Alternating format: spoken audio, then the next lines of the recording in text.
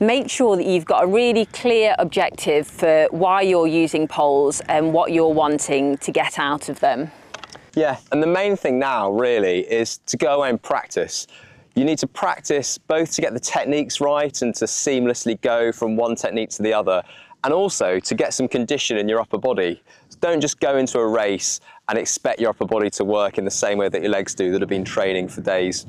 and weeks and months. One other thing you can do as well is, if you know the route that you're going to do or the race that you're going to do, you can look at the race profile and you can start to plan when you're going to use your poles based on the different sections of the race. Whether that's on a hill or whether that's sand or whether that's whatever the terrain may be, you can make a plan before you go out on your race and think, I'm going to use my poles on this section, I'm going to put them away here, and I'm not going to use them on that section. That can really help and take a lot of the decision making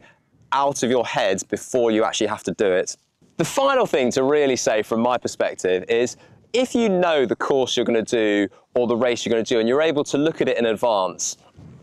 you can make a lot of the decisions about how and when you're going to use your poles before even getting out on the hill. You can sit down with a map or a course profile and you can say to yourself and choose when you think you're going to use your poles based on the terrain, the incline and other factors like that.